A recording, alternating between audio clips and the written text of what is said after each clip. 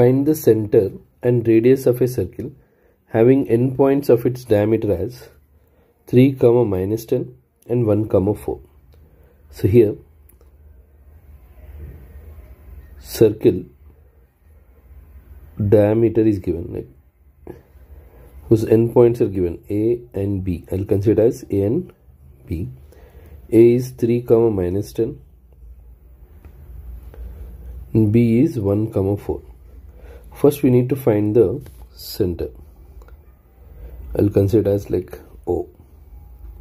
So see here very clearly, O is the midpoint of AB. O is the midpoint of AB. O is the midpoint of AB. So here A is 3, minus 10. B is 1, 4.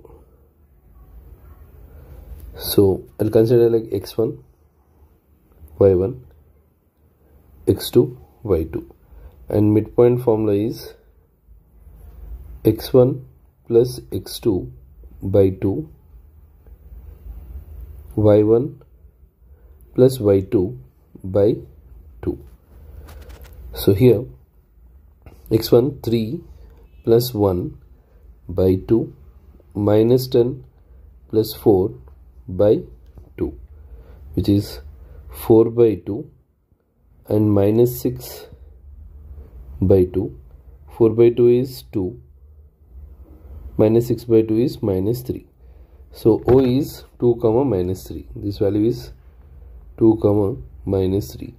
Now we need to find the radius. There are two methods. One, you can find the distance between AB and you need to make it half. Or you got the center O, you can find OA distance or OB distance, that will be the radius.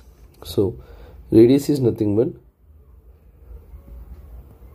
OA. I'll find the distance between O and A. So here O is 2, minus 3. A is 3, minus 10. 3, minus 10. So now x1, y1, x2, y2. So OA distance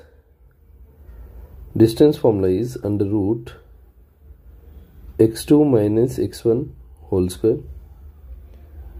plus y2 minus y1 whole square. This is distance form. So under root x2 is here 3 minus 2 whole square plus y2 minus 10 minus of minus 3, minus 10 minus of minus 3 is plus 3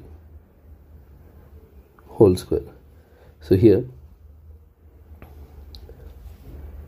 3 minus 2, which is nothing but 1, and minus 7, minus 10 plus 3 is minus 7. So which is nothing but 1 square is here, 1 square is 1, minus 7 whole square is 49. So you'll get root 50. Root 50 is nothing but here. Root 50 you can write as 2 into 5 into 5.